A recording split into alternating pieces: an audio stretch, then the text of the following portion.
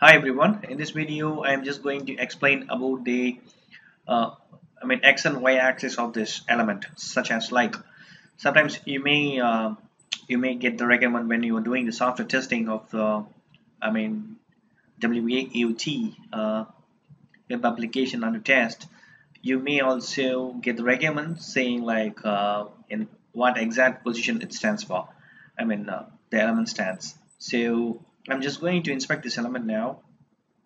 You can see this is I have inspected this element using Chrome browser this time, and maybe you can see this in the exact positions you can get.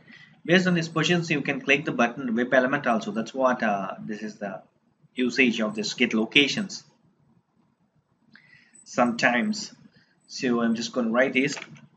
You need to get it from WebElement variable.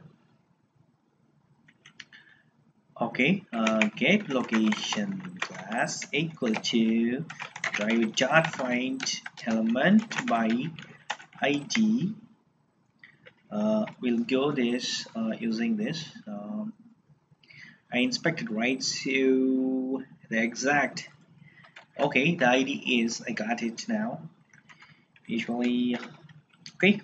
Then I'm going to print this get location now. Get location class chart to where it is sex. Yes, that's it. So I'm gonna print this pressing Ctrl F11. I think I can use this in HTML unit driver for quick response. We'll see now. Ctrl F11.